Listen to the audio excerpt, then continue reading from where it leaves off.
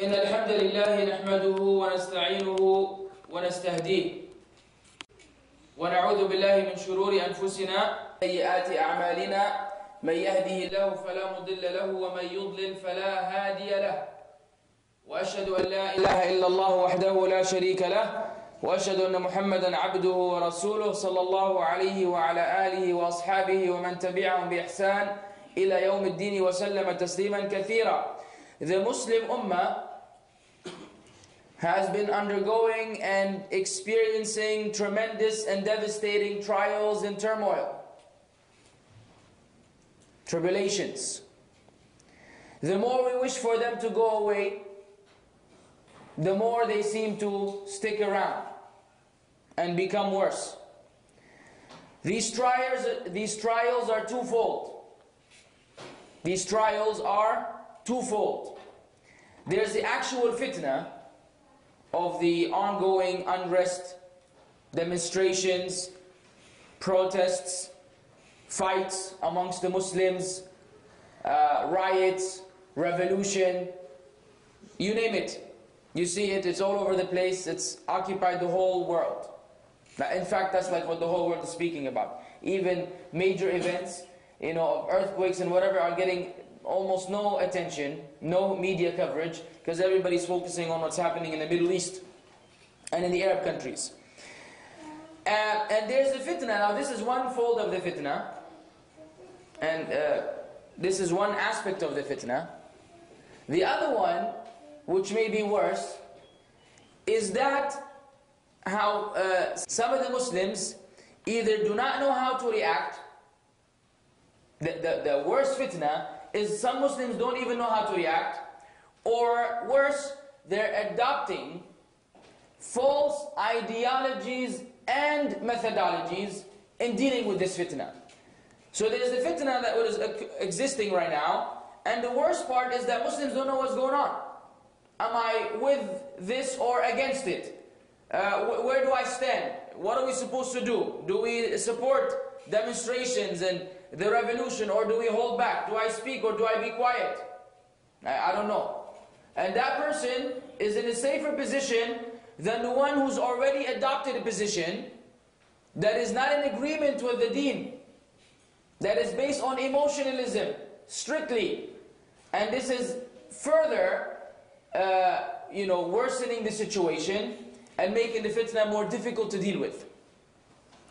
Due to what preceded, it's a fundamental must that we address this issue, attempting to shed some light on it, and thereby and present, the Muslims with the Islamic position.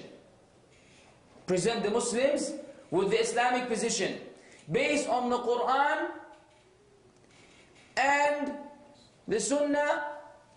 Continue according to the understanding of the Salaf, the righteous predecessors. Because you will see, without that last factor, everybody's understanding the Quran and the Sunnah their way. And everybody's using the Quran and the Sunnah to support the opposing views. It's ajib.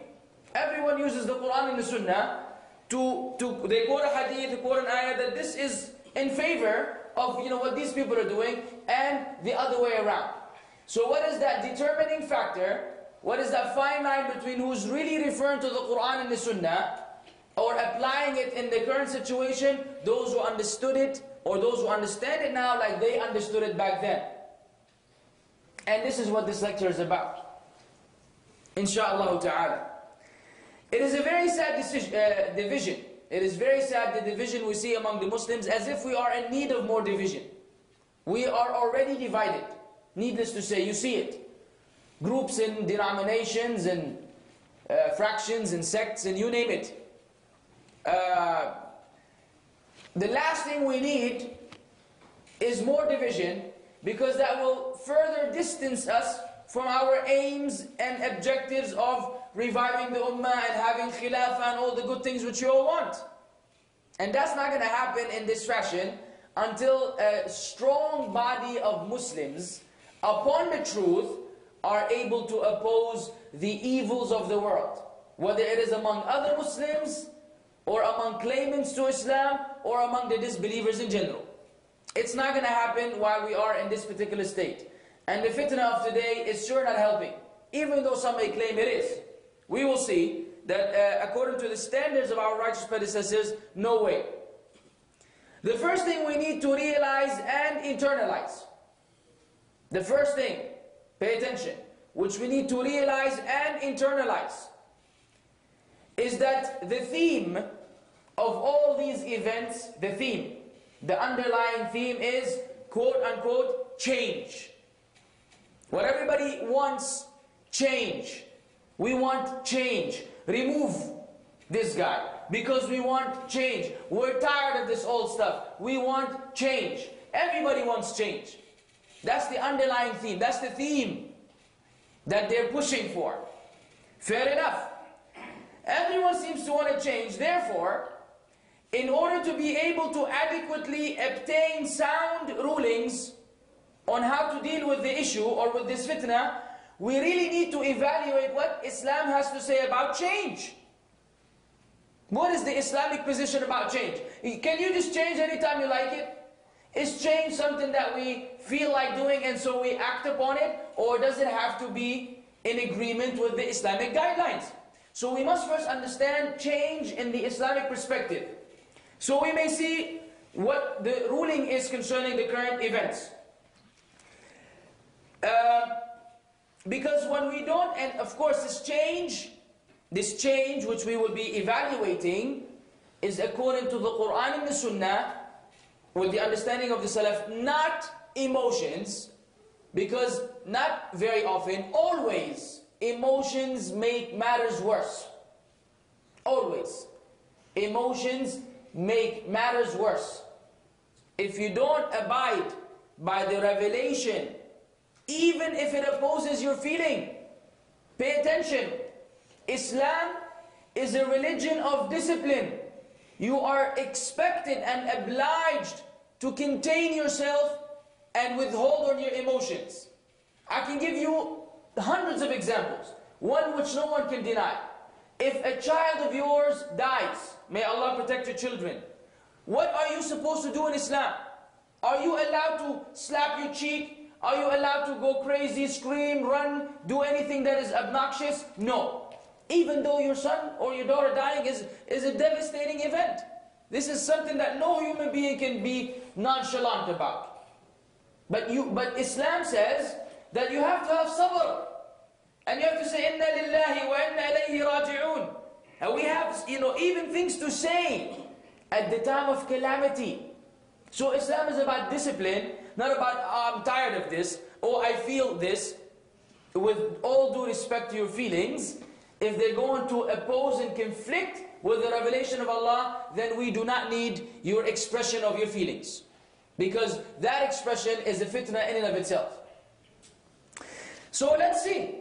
We're going to tackle this from 3 dimensions or 3 aspects or 3 angles. Choose the term that you prefer. First, ما المقصود بالتغيير من الوجهة الشرعية?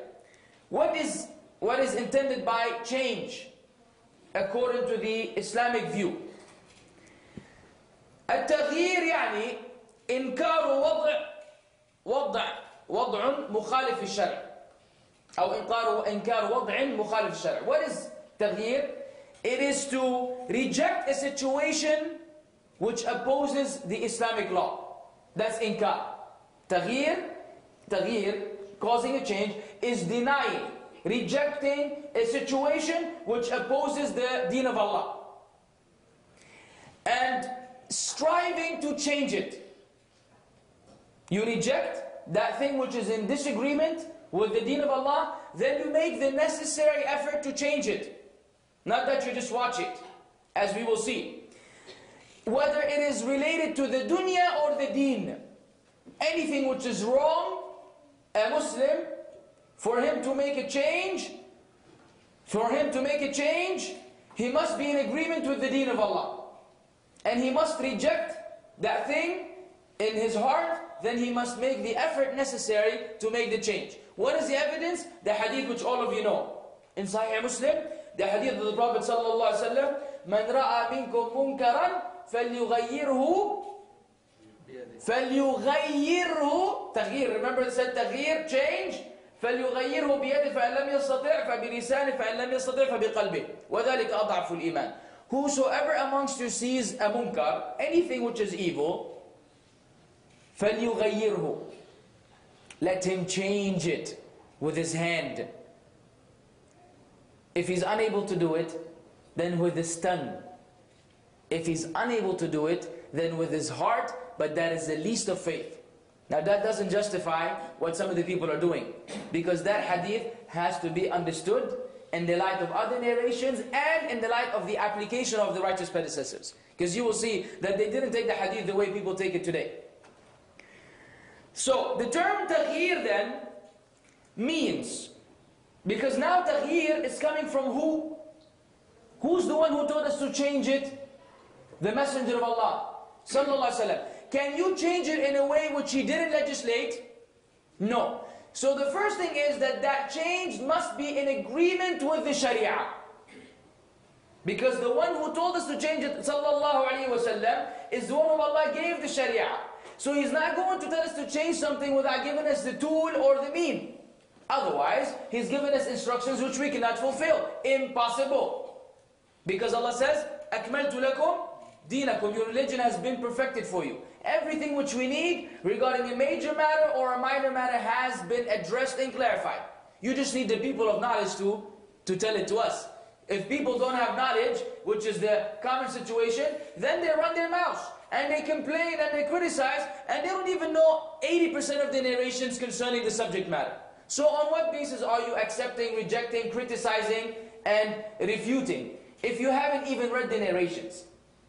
And you will see in the internet world and otherwise, the people's comments are usually, they lack the most basic knowledge of the matter. Someone who's angry and he thinks that you're an agent for some government and khalas. This is what is stuck in his mind. Give us a dalil for what you're saying, he will not be able to present you with one. So then, the change must be in agreement with the deen.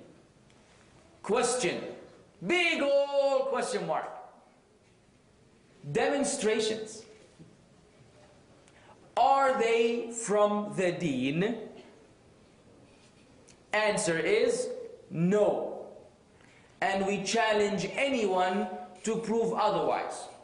But be careful of quoting the weak narration. The weak narration attributed to Umar radiallahu anhu, that when he became Muslim, he told Prophet ﷺ, are we not upon the truth? And they are upon falsehood. He said, yes, Umar. He said, then why are we scared? And they went in 2 rows to the Kaaba and they, scared the Qurayshis.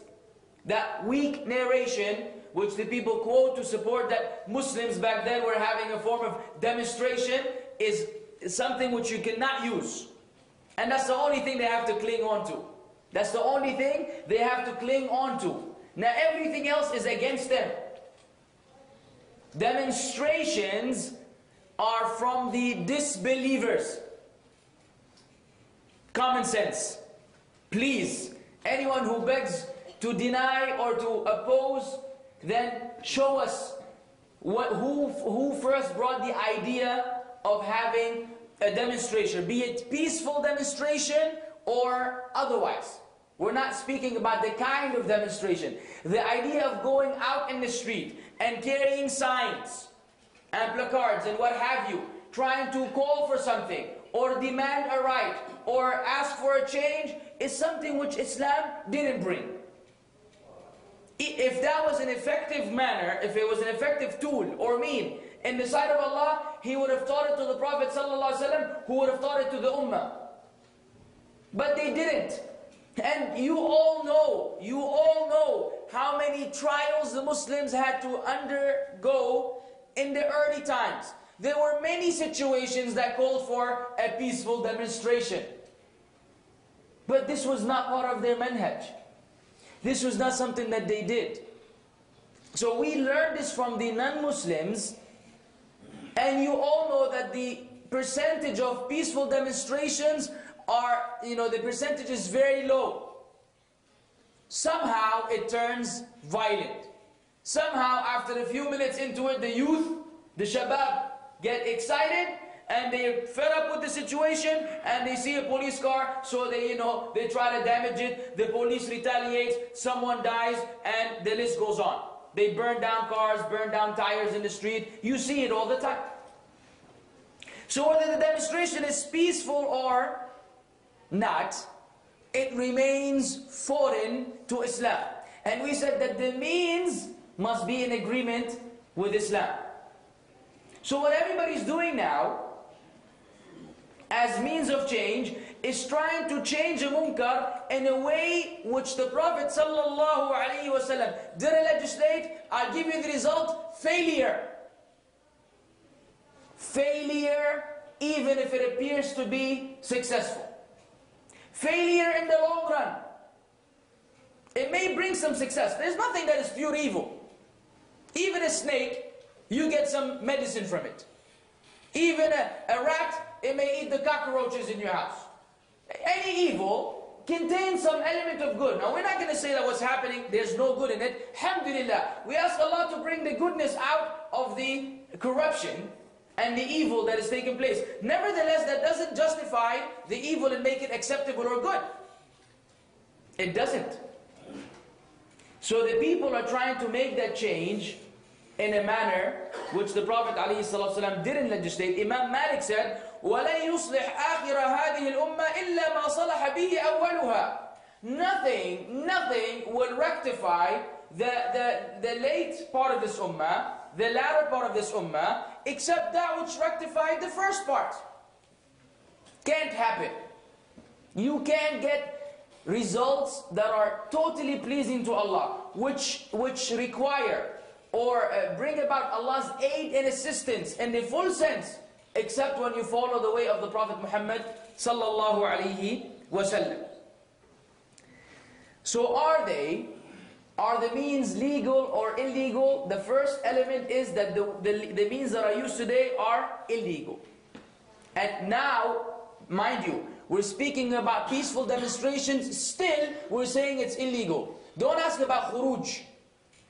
Don't ask about going against the Muslim ruler, provided he's a Muslim. Now, for me to sit here, or any one of us, to come and say, as the people do today, it's ajib, unbelievable carelessness, unbelievable negligence.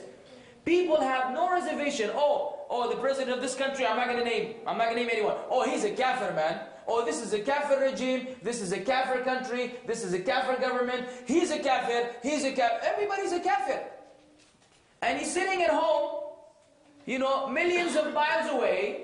He hasn't met the guy, he never had a conversation with him, he doesn't know anything except what the news bring to him. Even though Allah says, يَا أَيُّهَا الَّذِينَ آمَنُوا إِنْ جَاءَكُمْ فَاسِقٌ بِنَبَأٍ فَتَبَيَّنُوا أَن تُصِيبُوا قَوْمًا بِجَهَالَةٍ فَتُصْبِحُوا عَلَى مَا فَعَلْتُمْ نَادِمِينَ. O you who have believed, if you believe, if an evil person, if a corrupt, disobedient person bring news to you, investigate, lest you will, with ignorance, wrong someone, so you will become over that which you have done regretful. Oh, he's a kafir. That's not how it works. The Prophet ﷺ said to the Sahaba, when he told them about those who will be in charge, whom they will see things concerning that they will disagree with, they said, shall we go out against them? Shall we fight them? He said, La, no, illa an taraw kufran bawahan indakum fihi min Allahi burhan. Unless you see. We said this before. Not you hear, not you read, not someone conveys to you in an email, until you see with the eyes that Allah gave you. Kufran, disbelief, bawahan, blatant. Blatant with absolutely no doubt concerning it. Kufr that no two people can disagree on if they have the basic understanding of Islam. That you, not only that, عندكم فيه من الله برهان, you have an evidence from Allah that this is kufr. And we know that there are matters of ijtihad where someone may make a judgment that may be kufr, but they're not declared kuffar. Like many of the ulama who say Allah is everywhere. That expression is an expression of disbelief. Imam Abu Hanifa, in fact, rahimahullah, said to someone, he said, "Man ankara anna Allah fi sama, faqad kafar." Whosoever denies that Allah is above the creation, he has disbelieved. But they didn't go declare a kafir. Now every Muslim you see, where's Allah? He says, everyone say, you're a kafir. No. There are many steps to be taken before you can say this person is insisting on an element of disbelief. And the evidence does not entertain interpretation. So it's a very delicate matter. But today people have no reservation. So then, if khuruj, which is fighting against the ruler, requires that you prove he's a disbeliever, which is difficult unless a scholar tells you, then, and that is haram, then even demonstrations, we're not even speaking about khuruj. Khuruj is a major sin. In fact, the Prophet ﷺ called the Khawarij kilabun nar, the dogs of the hellfire, because of the evil. They will declare the Muslims kuffar, and they will have no problem in killing them. They will have no problem in killing them. That is a major sin. Demonstrations is not allowed. If you want a change, there are Islamic ways to bring about the change. You have a problem with the ruler, with your mudir at work. Because now, next thing you know, the employees are going to demonstrate. Say, yeah man, he's not giving us our rights. We asked for an extra 10 minutes for the lunch break, and he deprived us of the extra 10 minutes. No good, mudir. Come on you guys, everybody comes tomorrow with a sign, and we will stand downstairs and scream. No. What is he going to do? He's going to fire all of you. Right from upstairs. He will send you the paper that says that you're fired. He will throw it out the window. You will have to pick it up and go look for another job. But if someone went to him and said, "Yeah, Fadilat al-Mudir, we have an issue over here, and you've been very kind to us, and we have learned from your kindness and gentleness that we will never ask you for something," and you will say no. Once you put him in the corner, man, chances are he's going to say, "No problem, you can take 20 minutes break." Because there's a way to deal with things. So with the ruler, we have been taught that you take him on the side. And the people of knowledge advise them. You don't get on the minbar and start screaming and getting everybody, incited to go against it. And that's what happens in demonstrations. We will mention some of the evils of demonstrations not too far from now. The second question, the first question is, for people to bring a change, we need to meet 3 criteria. For Muslims to bring about a change, 3 criteria. Criteria number 1, is it in agreement with Islam? The means, are they in agreement with Islam? We said demonstrations and riots and protests and what have you, off the list. Second, assuming they were, or assuming you used another means, is the slogan, is the call which the people are calling for that of Islam or not? Are the people actually calling for Islamic rulership or not? Let it be known. If they're not asking for Islam, then they're asking for Jahiliyyah. Because we have either Islam or Jahiliyyah. Either ignorance or the deen of Allah. And these two are never compatible. So if the people are actually not calling for Islam, whatever else it is they're calling to is a form of ignorance. Nationalism. Like this guy, Amr Khalid, may Allah rectify his condition, he told the Egyptian people, spill your blood for Egypt. Kill yourselves for Egypt. Kill yourselves for Egypt? La ilaha illallah. Since when does a Muslim kill himself for a country? If you're going to die, it's for the sake of Allah. If you're going to die, it must be for the sake of Allah. And we will see some of the evidences. For a country, people are calling for what? We will see in a little bit. They're not really calling for Islam. We wish if everyone was calling for Islam, we say, Ya Allah, Allah musta'an. They use the wrong means, but at least they're calling for something good. No, wrong means, wrong call. If they're not calling for Islam, it's no good. Listen to this. And the last, before we will elaborate. The third one, the third criteria, can we ensure the positive results? If you're using the right means, and the call which you're calling for is Islam, are you able to guarantee that the outcome will be safe, secure, and positive, or are you going to create more evil than the already existing evil? If you can't meet that last one, then change is not allowed in Islam. I will repeat them. There are three things which we need to meet for a change to be made in Islam. First, the means must be Islamic.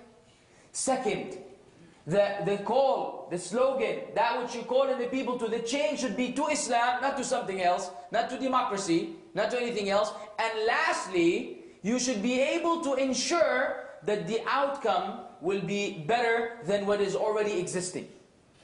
If you're going to bring more evil, then you can't do it. Islamically, you can't do it. And we have many evidences and principles for that. Even the Prophet ﷺ told Aisha that he wanted to destroy the Kaaba. Why? In order to rebuild it according to the foundation of Ibrahim ﷺ.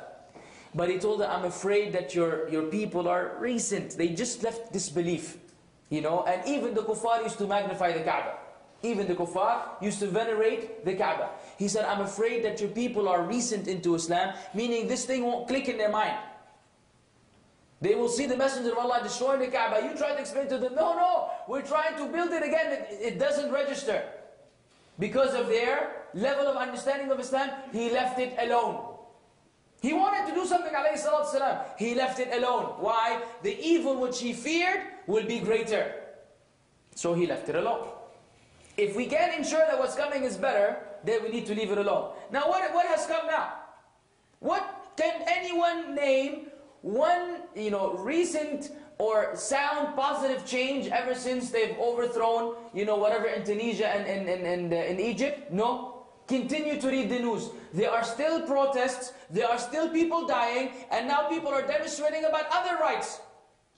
Now they don't want the army, they want this, they want that. It's not going to khalas. It clicked in their brain. Every time you don't like something, you run in the street, you sleep in the street, you have a tent in the street, and you scream out as loud as you can. And mix with women, and abandon the salah, and have songs and music. Khalas. This is how we want to change. That's how it clicked in the brains of all the people. Look in the world, it's unbelievable. Tunisia, Egypt, Libya, Sultanate Oman, Jordan, Yemen, Algeria, nothing is left. Lebanon and Syria next on the list, but Lebanon is so busted, and anything that happens there is just, it's just going to crumble. But the point being, this is going to, and now it's spreading in China. They try to do it. It failed. Did you read the news? In China, they try to put it together demonstration. Maybe some people change their mind. Khalas, now everyone wants to use this as means of change. And what are the results? The mudir, the big mudir, sends his soldiers and forces to crush the people. And people die. And they film them in the hospital, crying over your relative. Tayyib, we're sad for you and for him. What were you doing outside, ya akhi? What were you doing? Standing in front of the police, teasing them. Shoot me if you can. So he shoots him. Then he falls on the floor.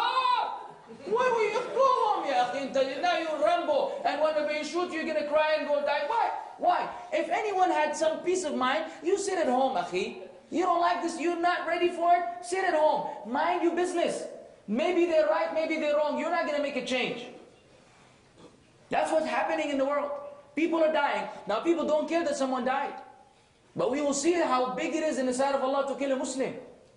And Muslims are being killed wholesale. And they're putting themselves in this predicament.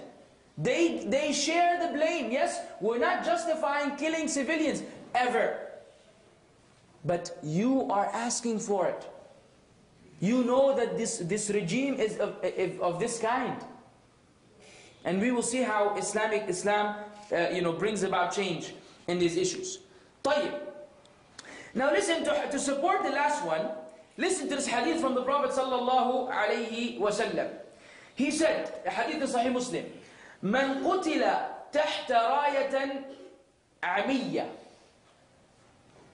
يغضب للعصبة أو للعصبة ويقاتل للعصبة فليس من أمتي وفي لفظ فقتلة جاهلية.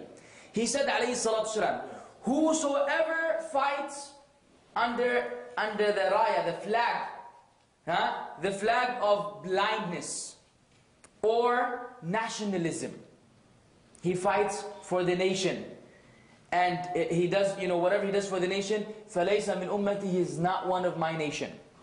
In another narration he said, فَقِتْلَةٌ جَاهِلِيَّةٌ, his death is a death of ignorance. the death of Jahiliyyah, meaning it's very dangerous declaration from the Prophet ﷺ. All these people who may have died in these recent days, if their intent while out there was not the deen of Allah and the spread of Islam, and they were calling for anything else, even if it's their country, this is a death of Jahiliyyah wal-'iyadu billah. We ask Allah to pardon them. We ask Allah to pardon all the Muslims who made mistakes. We're not happy for this, don't misunderstand. But we're trying to say this so those who hear in the future will take it easy, will slow down, will rationalize before they jump into conclusions and act on emotions. فَقِتْلَةٌ جَاهِلِيَّةٌ. والعمية, as mentioned in Ibn Kathir, أو عفوا Ibn al-Athir in An-Nihaya, he said من العماء وهي الضلالة. It's from blindness, which is misguidance, when you're unable to see the way and the path. And like I said, what are the people calling for? It is not Islam. Allah is merciful. I've been preparing for this lecture ever since this fitna happened. And just right now, before I left my house to come over here, I'm always checking the news on the internet. Not that I believe everything they say, but I know that we will learn some of their views, some of their goals in the media, in the actual articles that they write and they publish. Why? Because this is the brainwashing tool that the media uses against the masses.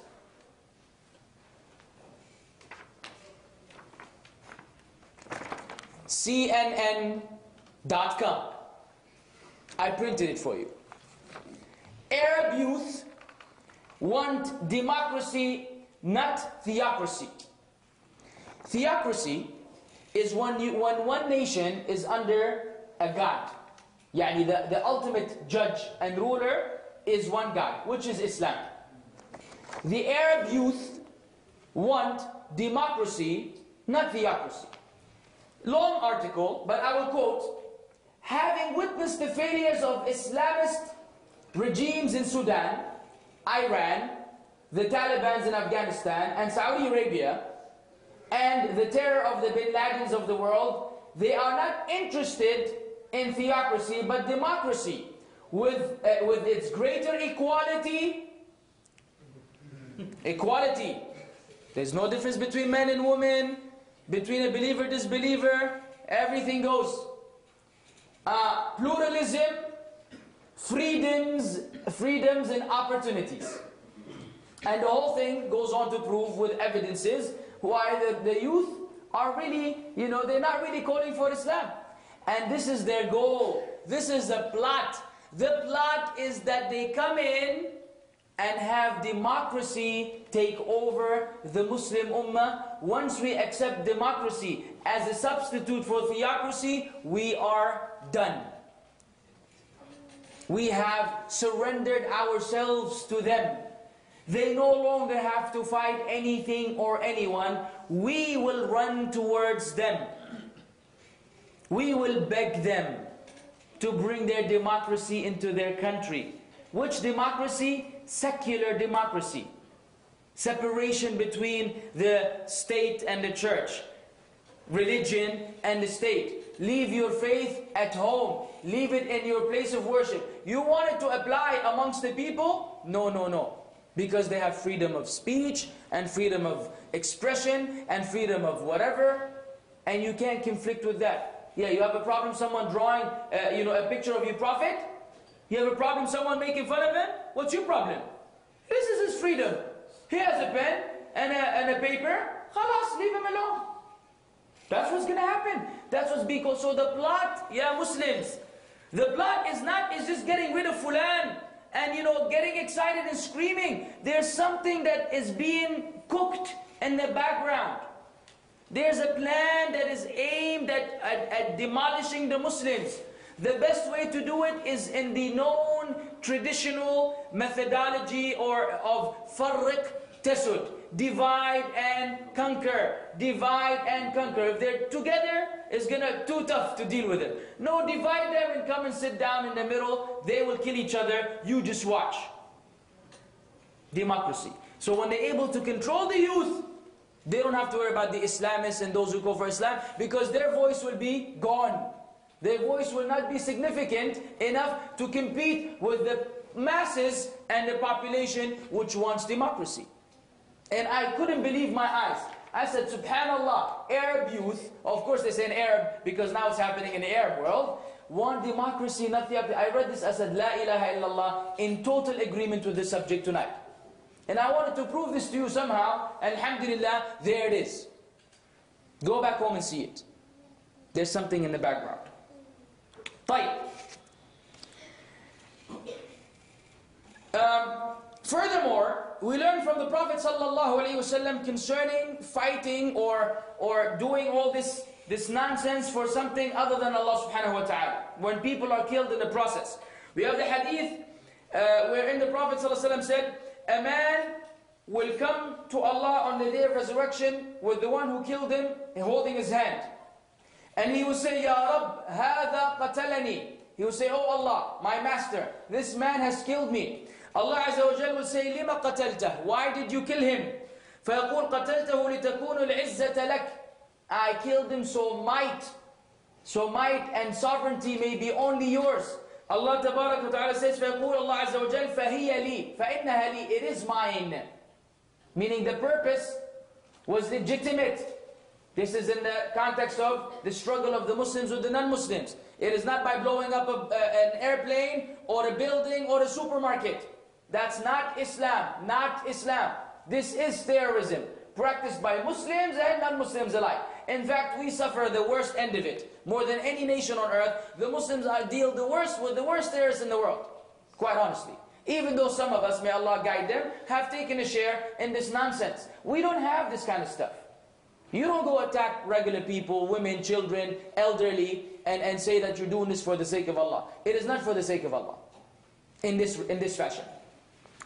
Another man will be brought with his killer, and he will say to Allah that he killed me, and he will say, why did you kill him? He will say, so such and such person will be the ruler. So the sovereignty and the rulership will be for Fulan. And he will then become responsible for having killed him. So the one who narrated the hadith, radiallahu anhu, he said, فَاتَّقِهَا. Then be careful of this. Then avoid this. That you wind up killing a Muslim so that one person may take over the rulership over another. And Muslims are killed in the process. طيب. The Prophet ﷺ said, concerning fitna, because what we're having right now is fitna, tribulations. It's a test from Allah. And we have strict guidelines in Islam on how to deal with them. As you know, everything has been addressed. Now listen to this hadith of the Prophet ﷺ. He said, إِنَّ أُمَّتَكُمْ هَذِهِ جُعِلَ عَافِيَتُهَا فِي أَوَّلِهَا. This nation of yours, the good things were made to come in the beginning. This nation of yours, the good things were made to come in the beginning for the early generation. وَسَيُصِيبُ آخِرُهَا بَلَاء وَأُمُورٌ تُنْكِرُونَهَا. And the later generation will be afflicted with trials and things which you will dislike. وَتَجِيءُ فِتْنَةٌ فَيُرَقِّقُ بَعْضُهَا بَعْضًا. The fitna will come and it will refine the one before it. Yani every time one comes, it will make the one that came before lighter. It will continue to get worse. وَتَجِيءُ الْفِتْنَةُ فَيَقُولُ الْمُؤْمِنُ هَذِهِ مَهْلَكَتِي. The fitna will come until the believers say, this will be my destruction. This fitna and this fitna I will be destroyed. ثُمَّ تَنْكَشِفْ. Then it will go away. It will depart. وَتَجِيءُ الْفِتْنَةُ. Then another one will come. فَيَقُولُ الْمُؤْمِنُ هَذِهِ. He will say, no, this one. Meaning the fitna will continue to escalate. They will continue to come. And everyone, the believer, will say, this will be my destruction. Hudayfa, please have the children be silent. Please have the children be silent. Hudayfa radiallahu anhu narrated in a sahih hadith that the Prophet sallallahu alayhi wa sallam said about this, fitnatun amya'un samma' عليها دعاة على أبواب النار فإن تمت يا حذيفة وأنت عاض على جذل خَيْرٌ لَكَ مِنْ أَن تَتَّبِعَ أَحَدًا مِنْهُمْ. Allahu Akbar. He said, alayhi salatu wasalam, the fitna will be amya, blind, samma, deaf. Meaning the people will not hear or see in it, it will just be chaos. Like you see today. Chaos. You just see the news and everybody's running in the streets, you don't even know what's going on. He said, alayhi salatu wasalam, he said, and there are callers calling to this fitna at the doors of Jahannam. Come to the fitna. Now listen to this. He said, alayhi salatu wasalam, to Hudayfa, Ya Hudayfa, if you were to die while biting on the trunk of a tree, not the branch, the trunk of a tree is better for you than following any one of these who call you to the fitna. Better for you. And this is the way of the righteous predecessors. Like in Bukhari, Ibn Umar, they came to him and said, Ya Ibn Umar, you've got big status here, help us out in this, fight. He said, didn't Allah say, وَقَاتِلُوهُمْ حَتَّى فَقَاتِلُوهُمْ وَيَكُونُ حَتَّى لَا تَكُونُ فِتْنَةً وَيَكُونُ الدِّينُ لِلَّهِ. Fight them so there will be no fitna and the deen will be for Allah. He said, we had already fought, so there will be no fitna and the deen was for Allah. You are fighting so that there will be fitna and the deen will not be for Allah. Ibn Umar held back. This is the scholar, the sound scholar. Many of the ulama today, by the way, haven't said anything. And some people think, and especially Egyptian scholars, some think this is weakness. No. These are people who are following the way of the righteous predecessors. At that time, they wouldn't say anything. They don't want to instigate. They don't want to incite. They don't want to get involved. And they don't believe they're qualified enough to be addressing this issue. They leave it for the senior scholars and they remain silent. As opposed to those who come and scream and make it even worse. As we will see, a word, the tongue will be sharper than the sword. It will be sharper than the sword. One thing you say may make the masses go crazy. Right. Furthermore, the Prophet ﷺ said, إِذَنْ اللِّسَانُ فِيهَا أَشَدْ مِنْ وَقْعِ السَّيْفِ. Then the tongue is severer than that of the sword. The thing which you say in this time of fitna. Allah taught us, but maybe we haven't been reading the Quran and the Sunnah. وَإِذَا جَاءَهُمْ أَمْرٌ مِنَ الْأَمْنِ أَوْ الْخَوْفِ أَذَاعُوا بِهِ وَلَوْ رَدُّوهُ إِلَى الرَّسُولِ وَإِلَى أُولِي الْأَمْرِ مِنْهُمْ لَعَلِمَهُ الَّذِينَ يَسْتَنْبِطُونَهُ مِنْهُمْ وَلَوْلَا فَضْلُ اللَّهِ عَلَيْكُمْ وَرَحْمَتُهُ لَاتَّبَعْتُمُ الشَّيْطَانَ إِلَّا قَلِيلًا. Listen to this ayah. The context of this ayah? When the Sahaba thought that the Prophet ﷺ divorced his wives and he abandoned them, and there was people in the masjid were screaming, and the Prophet ﷺ divorced his wives, and it was a calamity. Umar radiallahu anhu came, didn't hear to all this talk, and he went straight to the Prophet ﷺ and he asked him whether he had divorced his wives. He told him no. No one asked, they assumed, and they started speaking as if it already happened. Allah revealed this ayah. And when there comes to them information about public security or fear, they spread it around, they announce it. But look what Allah said. But if they had referred it back to the messenger, sallallahu alaihi wasallam, or those of authority among them, who are those? The ulama, the scholars, then the ones who can draw correct conclusions from it would have known about it. Those who can deduce the ruling, who can tell you how to move in this fitna, they would have known about it. These are the people of knowledge. And if it was not for the favor of Allah upon you and His mercy, you would have followed Satan except for a few. Most of the people will follow Satan except for a few. So we need to refer back to the scholars. And the scholars have told us, according to the deen, that the demonstrations are not part of Islam. And that killing a Muslim is a great crime in the sight of Allah. And that going against the ruler, if he's a Muslim, is a great crime in the deen of Allah. So on what basis are the people acting? And why are they spreading the news concerning security and fear, rather than referring it back to the scholars, who can guide them in this regard? Abdullah ibn Amr radiallahu anhu said, there will be a fitna which will overcome the Arabs. Its death therein will be in the hellfire. We don't know if this is about this one. The tongue in that time will be more severe than the strikes of a sword. He radiallahu anhu also said, we were around the Messenger of Allah sallallahu alayhi wasallam when tribulations were mentioned. He said, when you see the oaths of a people become murky, the oaths, they swear and they lie, and their trusts weaken, and they become like this, and he netted his fingers together. They become like this. I stood up and went to him saying, may I be sacrificed for you. What shall I do in those times?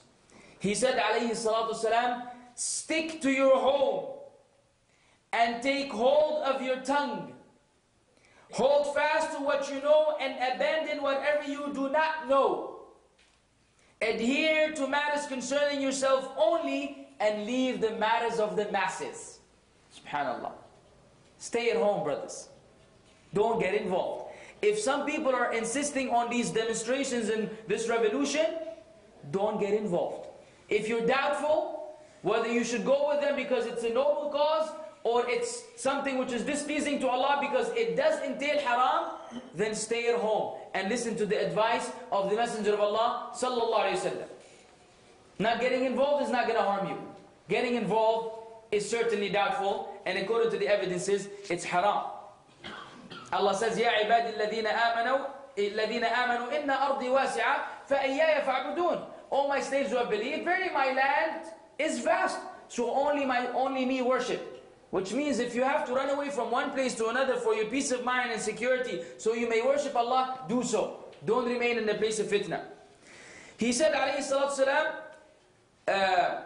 in the hadith of Abu Hurairah, woe and afwan, aywa, fitan, in the hadith of Abu Bakr, the fitan shall take place, wherein the one sitting, listen, the one sitting is better than the one walking, and the one walking is better than the one hastening forth, the one rushing into the fitna. Truly, when it comes or befalls, let the one with camels remain with his camels, and let the one with sheep remain with his sheep, and let the one with land remain with his land. Then a man said, O Messenger of Allah, what about the one without camels, sheep or land? Someone doesn't have camels to remain with, doesn't have sheep to remain with, doesn't have a land to stay at and avoid the fitna. He said, let him take his sword, the weapon, and strike it against the rock. Strike not against a Muslim, against the rock. Let him be saved if he can be saved.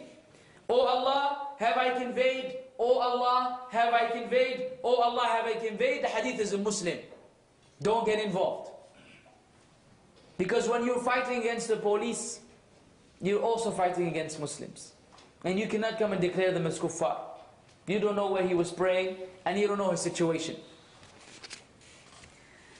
Because Allah says concerning killing a Muslim, وَمَنْ يَقْتُلْ مُؤْمِنًا مُتَعَمِّدًا فَجَزَاؤُهُ جَهَنَّمْ خَالِدًا فِيهَا وَغَضِبَ اللَّهُ عَلَيْهِ وَلَعَنَهُ وَأَعَدَّ لَهُ عَذَابًا عَظِيمًا. But whoever kills a believer intentionally, his recompense is hell, wherein he will abide eternally. And Allah has become angry with him, and has cursed him, and has prepared for him a great punishment. All of these for killing a believer. One believer, intentionally. How many Muslims are being killed today, and people don't pay attention to the value of this blood? And before it was the non-Muslims killing us, and so we were just swallowing it, because there's not much we can do. Now we're killing ourselves. Now we're killing each other, and they're simply watching and pushing democracy in the process. Shaykh al-Islam ibn Taymiyyah rahimahullah said, rarely does a person go against the ruler, go out against the leader, fighting him, except that the evil consequences of his actions are greater than the good. The evil consequences are greater than the good. He also said, for this reason, the people of Sunnah warn against fighting during times of tribulation, due to the authentic narrations from the Prophet ﷺ, to the extent that they mention it in the writings of Aqidah. It's part of our Aqidah, part of our belief system, the creed, that which we tie our belief around. That's how important the matter is. He said, and they commanded patience during the rule of tyrants, instead of fighting them due to the consequences of innocent blood being spilled, wealth and honor being abused. Hudayfa ibn al-Yaman said, the Messenger of Allah sallallahu alayhi wasallam said, there will be a tribulation wherein the minds of men will be seized, such as that a sound-minded man will hardly be seen. The fitna will be so great that one person who seems to understand what's going on, you can hardly find him. The people's minds will be seized. Everybody's just acting wild, obnoxious. It's just amazing. Abu Musa radiallahu anhu said, the Messenger of Allah sallallahu alayhi wasallam said, before the coming of the hour, there will be harj. They said, and what is the harj? What is harj? He said, killings. It won't be your killing of the polytheists, but rather when you kill each other, such that a man will kill his neighbor, his brother, his cousin, and his uncle and his cousin. And now the people of the same country are fighting. One is with the opposition, and one is with the government, and they're killing each other. The Prophet ﷺ said, this is from the signs of the Day of Judgment. He said in another hadith, whilst we are, they said to him, they said when he said that, whilst we are sound-minded, then, he said, the minds of the people in that era will be seized, and they will remain from the people those who are lowly and unintelligent. Most of them will think they have a basis, but they have no basis. Subhanallah al-Azim. They're unintelligent, foolish people. They think they're upon something, but they're not upon anything. Ajib. The Messenger of Allah, and this is the hadith which we need to reflect on. All of them, but this in particular. The hadith of Al-Miqdad ibn Aswad. The Messenger of Allah sallallahu alayhi wasallam said, the joyful one is he who is protected from tribulations, and he who when afflicted bears patience. The joyful one, as-sa'id, the happy one, the joyful one is the one who is protected from fitna. The one who doesn't get involved in the fitna. That's the happy one. The one who gets involved will get his share of sadness. Let me tell you something that happens in these demonstrations. Among their consequences, replacing security with fear.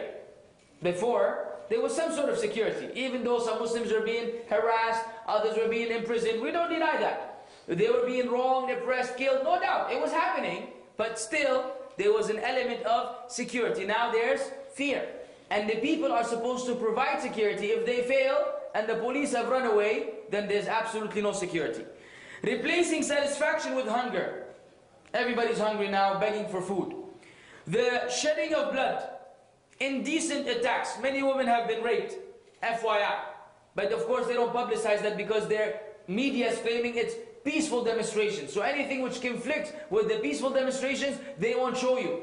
They will show you the army or the soldiers shooting at the civilians, but they will not show you what the civilians were doing 5 minutes before that event took place.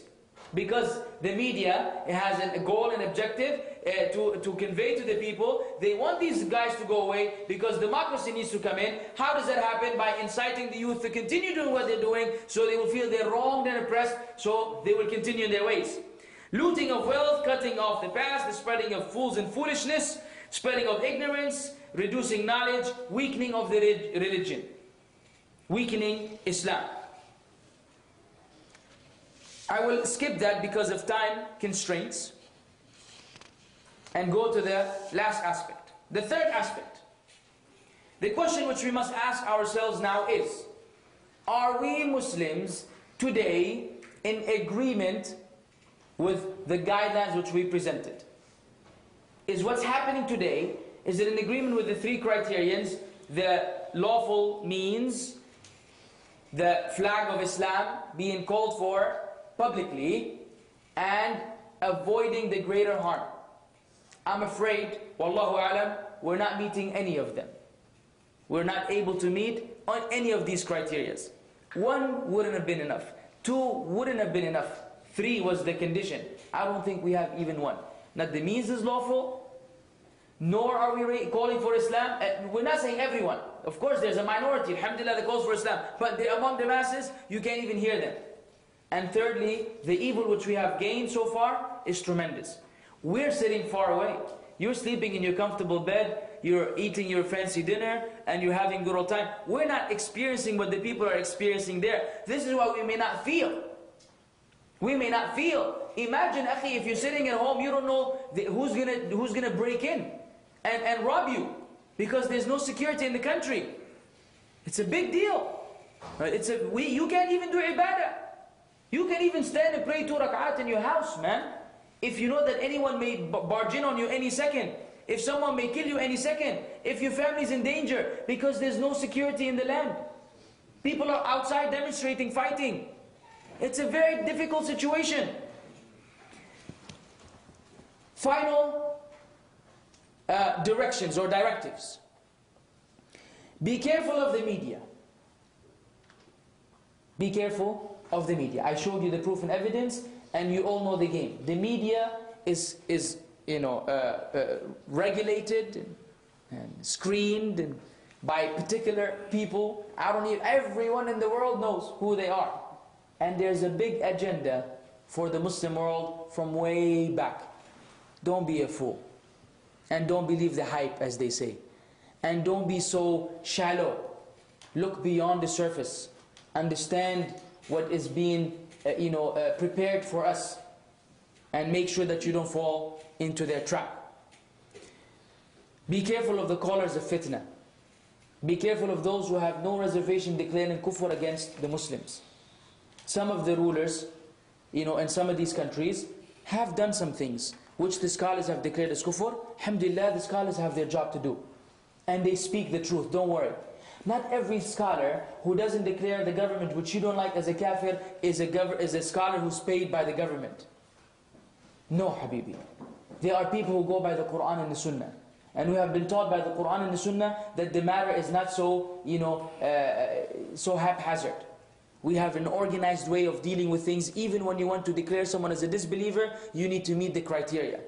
So that's why we follow the way of the righteous predecessors. We don't jump into declaring kufr. Be careful of those who have no problem calling every government in the Muslim world a kafir. And this is injustice in the sight of Allah. People want freedom. Remember that what the people are calling for is freedom. And remember that freedom is, in the Islamic view, restricted to the Islamic limitations. We have freedom. You're free to drink orange juice or apple juice. You can marry one wife or two. Sorry, sisters, wrong example. You can have one car or two. You want to lead a certain life. No one will impose on you how to lead your life. But in terms of freedom, in the ultimate sense, meaning free relationships between men and women, illegal, illicit relationships, freedom of expression, freedom of speech, and the things I mentioned before, this is not part of Islam. This is not part of Islam, and Islam rejects that. So if the people are calling for freedom, they need to stop. And if you want to call for something, call for Islam. And don't do it while demonstrating. Realize that this is paving the way for the corrupt. There are people who take advantage of such situations to take advantage of the needy and weak Muslims. Don't pave the way for them. Don't make it easier for them to loot, steal, rape, and do the other crimes. And lastly, back to the way of the Salaf.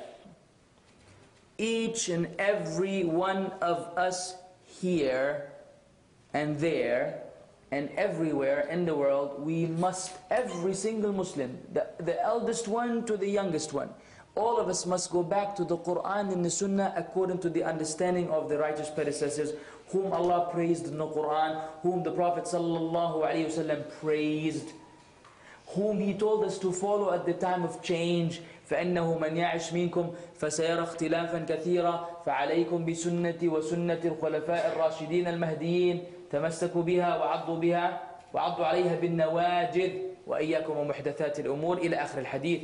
So whoever amongst you lives after me shall see a lot of differences, a lot of changes. So hold on to my sunnah and the sunnah of the rightly guided khulafa, and bite on it with your molar teeth, and woe to you from introducing anything into Islam. This is the solution. And the way of the Salaf is the means must be in agreement with Islam and the goal must be in agreement with Islam. The element which is missing in the masses of Muslims today, all of us agree about the goal. All of us agree we don't want an oppressor, transgressor ruling the Muslims. Does anyone disagree? Would anyone like an evil person ruling the Muslims, imposing on them hardship? Absolutely not. We all agree about the objective. But we should also agree about the means. The objective should be Islamic, the means should be Islamic. What the masses are missing today, the means. This is why in the hadith in Darimi and others, when Ibn Mas'ud and Abu Musa al-Ash'ari, when he went to the masjid, he saw some men sitting in circles, remembering Allah. He had some pebbles. He will say, Sabbihu mi'a, say Subhanallah 100 times, and he will count 100 times. They were doing what? People sitting in the masjid, remembering Allah. There are other people stealing outside, fornicating, doing whatever. These people were in the house of Allah at the time of the Sahaba, remembering Allah. Abu Musa saw that. He said to Ibn Mas'ud, Wallahi lam ara illa khayran. He said, I saw something that I kind of, didn't like, but wallahi, I didn't see anything except good. Yani people remembering Allah, is there anything wrong with that? So he said, what did you tell them? He said, I didn't say anything until I came to you. Now listen now. Ibn Mas'ud went with him to the masjid. And he said, what are you people doing? They said, Ya Abu Abdurrahman, we're sitting here remembering Allah. Well, what's wrong? Anything wrong with remembering Allah? He said, count your evil deeds. Verily, I guarantee for you that your good deeds will not be wasted. How quickly you will destroy yourselves, O Ummah of Muhammad sallallahu alaihi wasallam. His clothes are still sound. His clothes are still available. Either you are upon a way better than that of the Messenger of Allah, or you're opening a door of fitna, or a door of misguidance. They said to him, Wallahi lam nurid illa khayran. This is the point. He said, Kam min muridin lil khayr lay yusibah. This is the slogan that we need to internalize. He said, how often does someone intend good but does not acquire it? The way of what is the goal? Remembering Allah. Remembering Allah. What are the means? Innovated. Using pebbles, counting 100 in congregation. Something the Messenger of Allah didn't do, alayhi salatu wasalam. It's in remembrance of Allah. The means you're trying to do for the goal of remembering Allah are not according to our way. He said, you are opening a door of misguidance. And then he told them that I heard the Messenger of Allah describe the Khawarij. People that will recite the Quran, it will not go beyond their throat, and I think you are of them. The one with him said, Wallahi, when the Khawarij fought against the Muslims, most of them were from that group in the masjid. The same people that were going against Sahaba and killing them. Remembering Allah. What was their deficiency? Oh, the goal, brother. Brother, you saying that we should love Husni Mubarak? Why, ya akhi? Why this extreme? Either I love him, or I abandon the deen. No, it doesn't mean we're happy with any oppressor, but it doesn't mean that we will ignore the means to get rid of the oppressor. This is why our way is submission to Allah. The way of the righteous predecessors is that they don't impose their intellect, emotions against the textual evidence. When you have a textual evidence, you must abide by it. So this is the final part. Understand this. Ibn Mas'ud was emphasizing, your goal is good. كَم مُرِيدٍ لِلْخَيْرِ لَيْ يُصِيبَ. How often does someone want goodness, but he will not obtain it? He will not attain it. He will not acquire it. Why? He didn't use the means of the Messenger of Allah sallallahu alaihi wasallam. Demonstrations are not from his way. Calling for something other than Islam is not from his way. And creating more evil than the currently existing evil is also not part of his way. So, all Muslims, where are you going? What is the solution? You, and them, and your children. This is the solution. Muslims who love Islam, Muslims who raise children according to Islam, Muslims who practice Islam, when the community, the society, the country, the ummah at large is in agreement with the deen, submitting to Allah, Allah is the one who will give victory. Allah is the one who will give us firmness upon earth. Allah is the one who will establish for us the khilaf on earth, not our strength, not our screaming. Allah. In tansurullah yansurkum wa yuthabbit aqdamakum.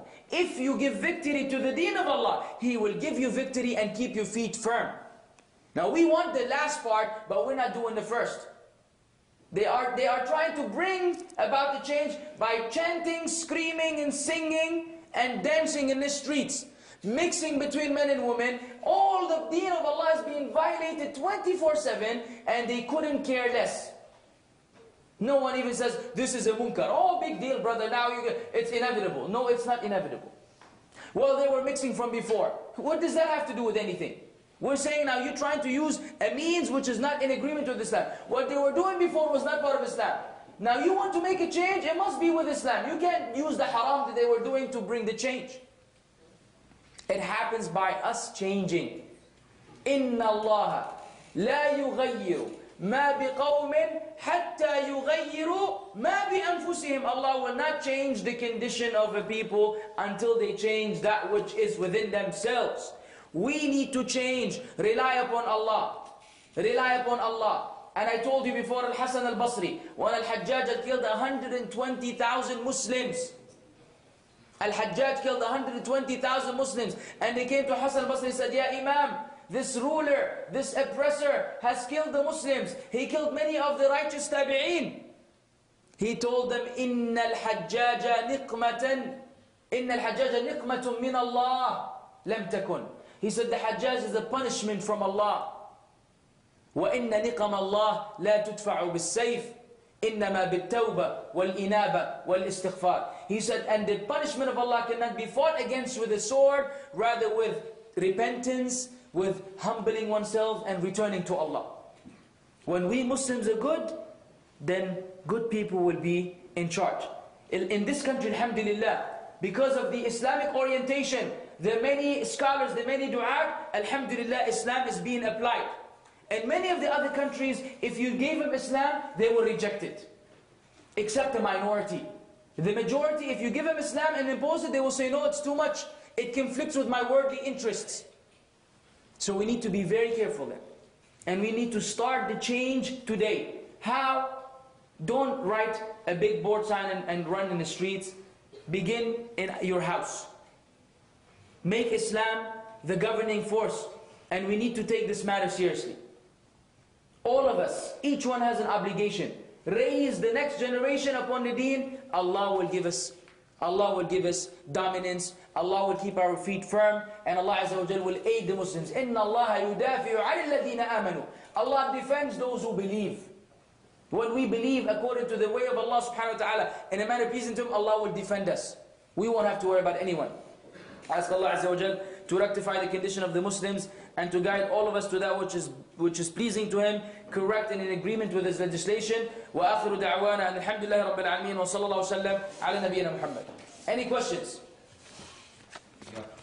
Yes, sir. What about the demonstrations when the Prophet was blaspheming in Denmark? What about those demonstrations? What do you have to say about that? Either way, once something, the answer is in the lecture, Habibi. The brother was asking about the demonstrations when the Prophet ﷺ was made fun of, or yeah, it's the same thing. We reject that. The solution is available in Islam, not in demonstrations.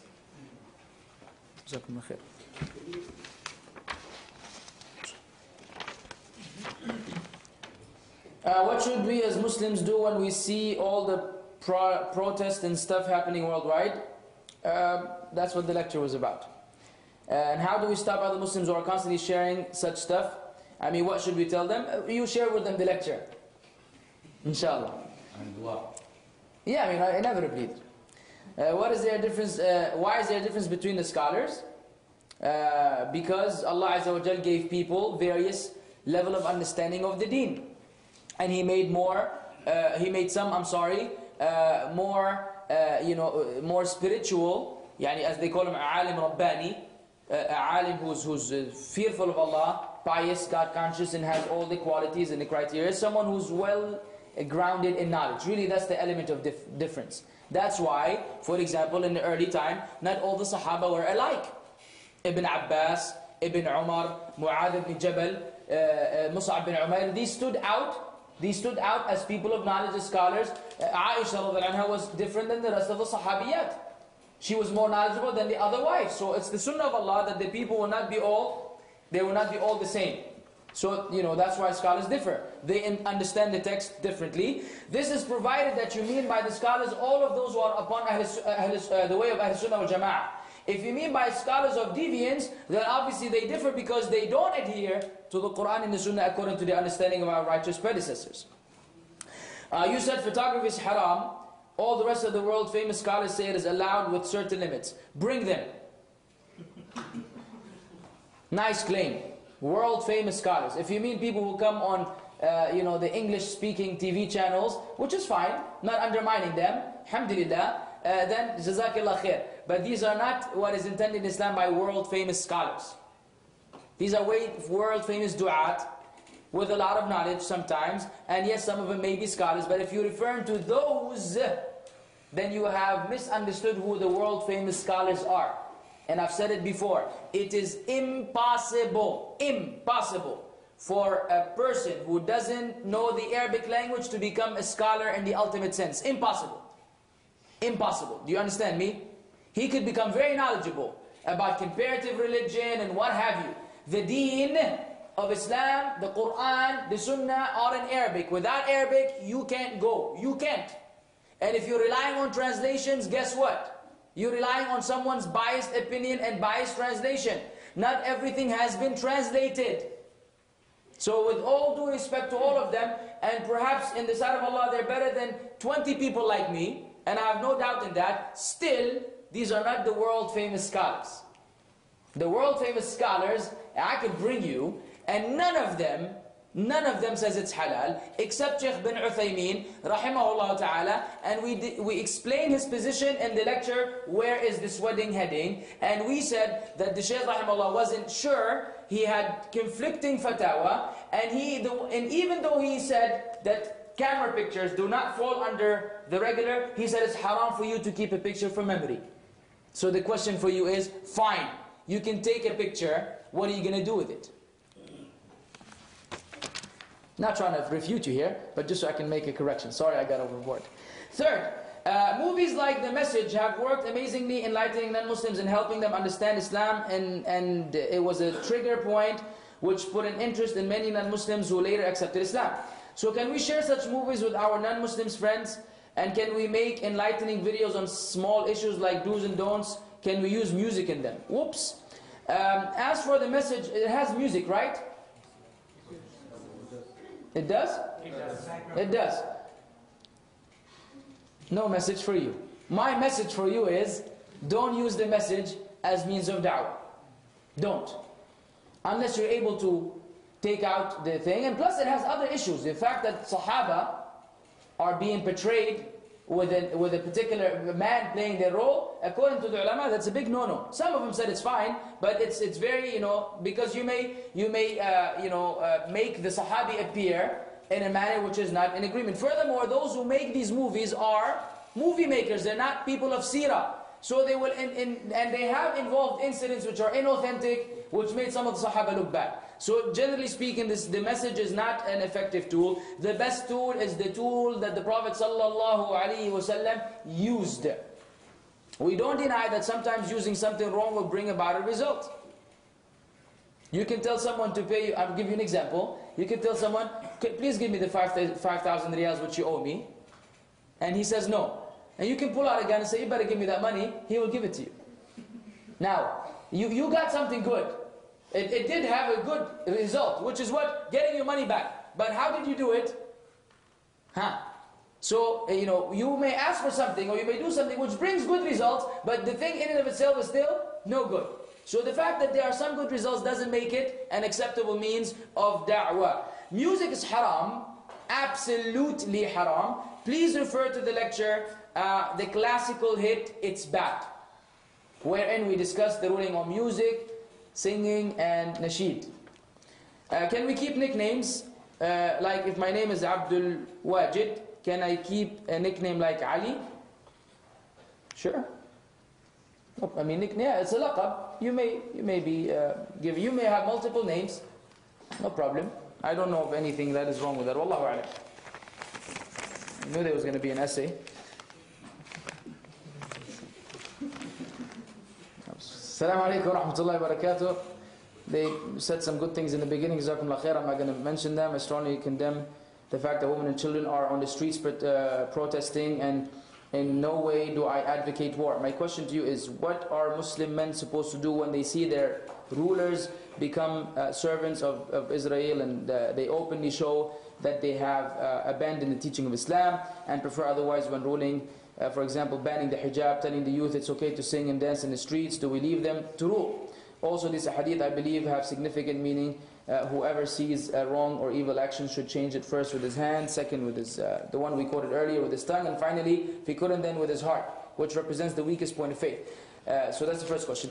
We had mentioned already, we do not support, we do not agree with the ruler. And like I said, for example, Shaykh Luhaydan, rahimahullah, hafidhahullah afwan, had declared a fatwa, which I saw today, that the ruler of Libya is not a Muslim. But why? Because he denies the hadith of the Prophet ﷺ. He says, enough for us is the Quran. He doesn't believe in hadith. And he has made some other statements which the scholars have discussed with him, by the way. And they said and debated with him. He insisted on his position. Then they declared disbelief against him. So now, if a ruler the Muslims have declared disbelief against him, now going against him becomes permissible, provided that you have the ability to do so, and that you do not initiate the bloodshed. That was the fatwa of the Shaykh. He said, if they shoot you, then you shoot back. You don't initiate the shooting. He said, try to get rid of him in other means. The Shaykh still said that demonstrations are not part of Islam. Demonstrations are not part of it. He said, try to get rid of him by other means. And don't be the one who initiate the war. This is because that particular individual has been declared by the scholars, who I told you, fear none but Allah bi'idhnillah azza wa jal, that he's not a Muslim. But if you say this now, that people have made the same declaration about other rulers without a just cause, without a ruler, a scholar evaluating his statement, speech, and saying, a person, not allowing people to practice Islam is not an act of disbelief. Is not an act of disbelief. So we have to be very careful when we just go ahead and say he's a kafir. So I hope that answers that question. Question number 2, also, when the people see an oppressor and do not try to stop him, Allah will cause all of them to suffer a punishment because of him. Yes, these, like we said, sister, these narrations we know. All of these narrations we know. But Islam is not understood by understanding one narration. That's why I said in the beginning, the Quran and the Sunnah according to the understanding of the Salaf. The Salaf knew these narrations, trust me. And the application of these narrations was not as we are doing today. So, this narration has to be understood in the light of the other narration that specifies the ruler. And I gave you the example last time, and I will give you the example again. If you want to apply this hadith like that, according to no principles in Islam, if you see your father doing something wrong, you should tie him up with a rope and beat him with a baseball bat. Why not?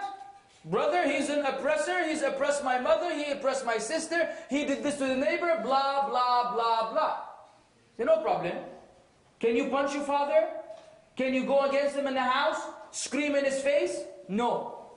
The same source which told you if you see something wrong, change it, told you that when your parents tell you to do kufr, وَإِنْ جَاهَدَاكَ عَلَىٰ أَن تُشْرِكَ مَا لَيْسَ لَكَ بِهِ عِلْمٍ فَلَا تُطِعْهُمَا وَصَاحِبْهُمَا فِي الدُّنْيَا مَعْرُوفًا. And if they both struggle against you to associate partners with me, do not obey them, but keep good company with them in the dunya. Even if your parents are kuffar, telling you come with me and worship Jesus, you're not allowed to obey them, but you have to be kind to them in the dunya. So the one who told you change evil told you how to deal with the parents. The one who told you change evil told you how to deal with the rulers. Now you can't throw away the other narrations and apply this one. This is lack of understanding of the deen.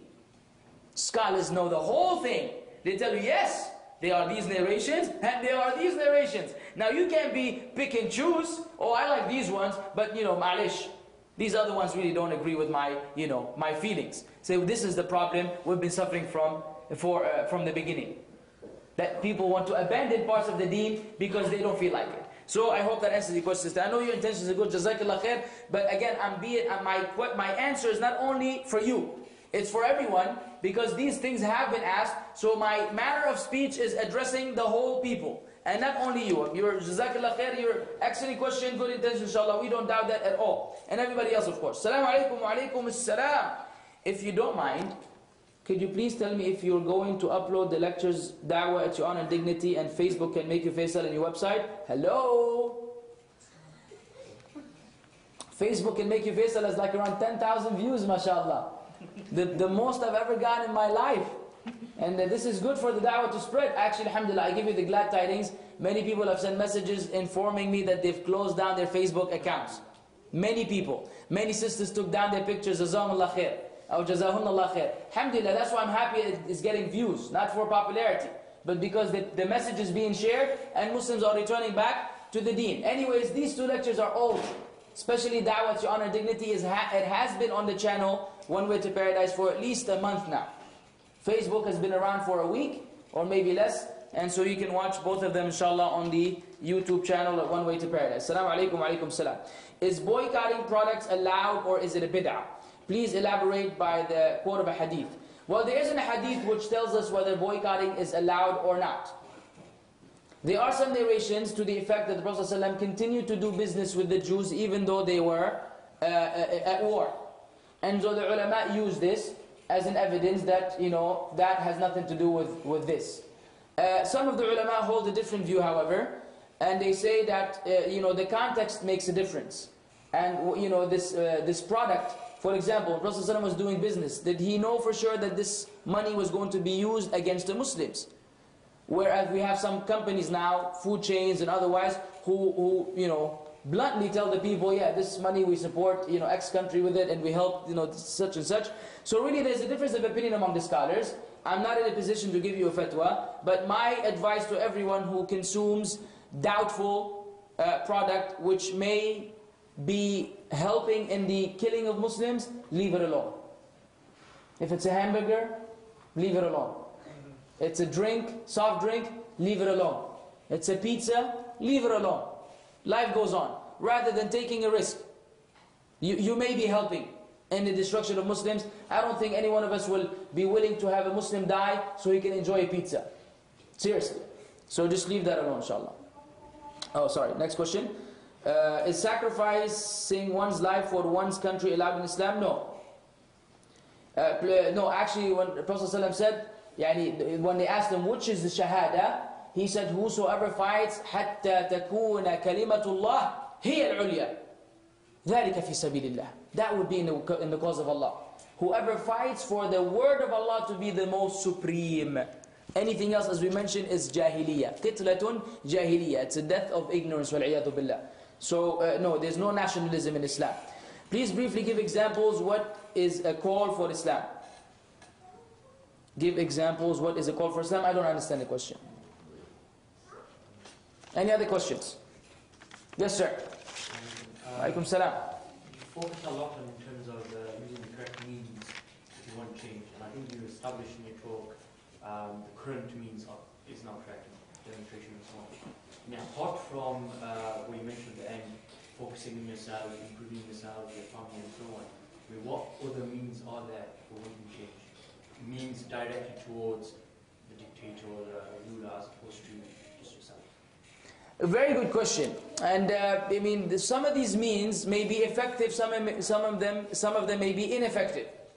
And so, of course, like I told you, the Sunnah says that if you have an issue with the person in charge, that you advise them in person. One may say, okay, this guy, man, so many people have advised him, he hasn't done anything. So we say, in this situation, the way of our righteous predecessors, as Shaykh Islam Ibn Taymiyyah mentioned, was being patient when the tyrant is oppressing the people, and we make the change within ourselves. Again, the scholars have almost agreed that no ruler oppresses the people except that the people have caused that oppression. وَمَا أَصَابَكُم مِّن مُّصِيبَةٍ فَبِمَا كَسَبَتْ أَيْدِيكُم. No calamity befalls us except that which we have earned with our own hands. So really I cannot tell you, I do not know of any other practical solutions. We know that what is happening right now is illegal Islamically, and we know that the ultimate solution is rectifying oneself and family. And that's the only thing I have. I cannot invent other things, inshallah, that I don't know of. Now, anything else? You guys are fed up of demonstrations, huh? No, I'm staying.